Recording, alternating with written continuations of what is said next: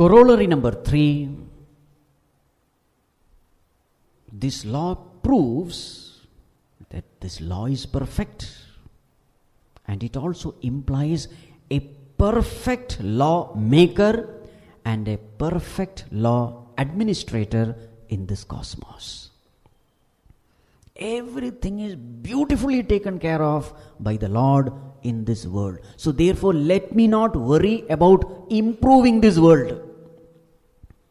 As Pujya Gurudev used to say, this universe is not a chaos, it is cosmos. Everything is perfect. Give up this idea that I will change this world. You don't have to change this world. This world is perfect as it is.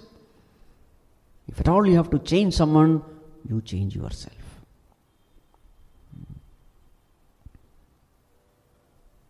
Swamiji, does it mean that is some injustice is happening in front of me and I should close my eyes, saying that this world is perfect? No. What it means is, if there is some injustice happening in front of you, and if you are capable of stopping that injustice, if you have power, if you have been blessed with the ability, then interfere. If you are not blessed with that ability, then cheerfully accept whatever is happening. If you can change a situation, try to change. But if you are not able to change, you should be able to cheerfully accept that you can't change the situation. That ability one must have. What ability? A situation is there, is a terrible situation, and I am in no position to change it. The problem is we keep on complaining and grumbling.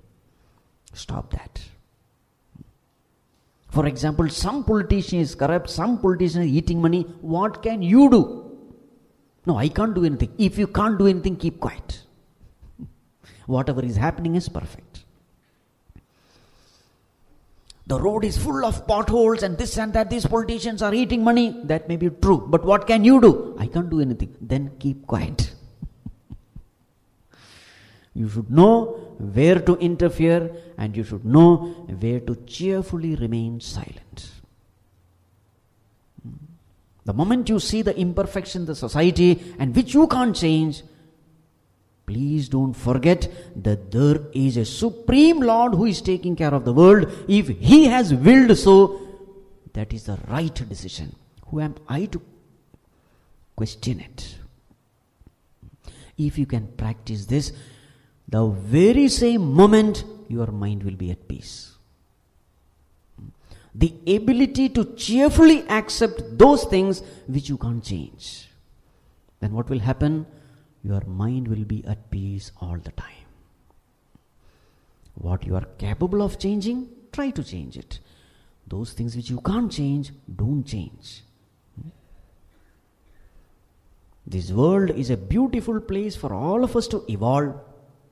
And so Bhagavan has created enough opportunities for everyone to commit mistakes, suffer and to learn, because this is the way to progress. This is the way everyone has to evolve. We should commit mistake, we should suffer, and through suffering we become introspective, and through introspection we detect our mistake, and then we correct our mistake, and then we evolve. This is how life is.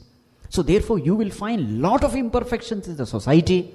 These imperfections are necessary to become perfect. So whenever you see such imperfection, don't get agitated.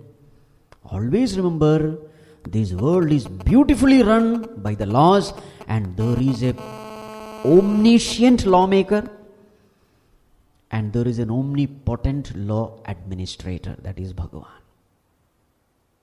What is my job? My job is only one thing. Let me keep my mind peaceful, cheerful, noble, divine. This is my responsibility. And as far as this is concerned, I have total control, because this is my mind.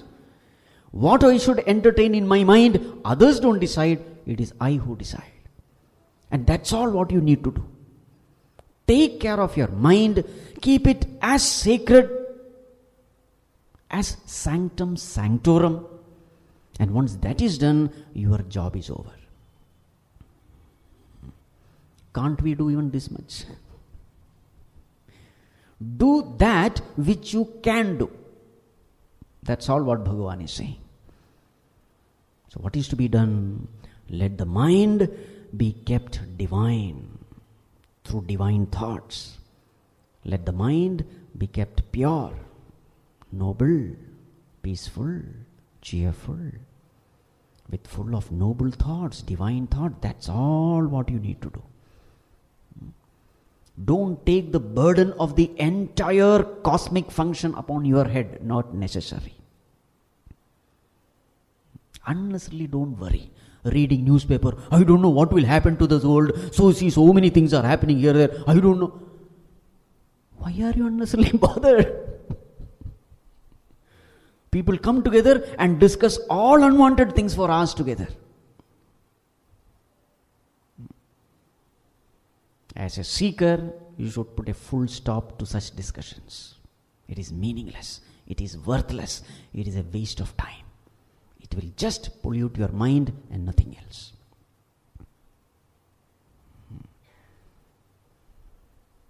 There is a big goal to be achieved in life. Time is precious. Don't waste in unwanted things. There are so many unwanted things happening in this world. Don't bother yourself with regard to all this.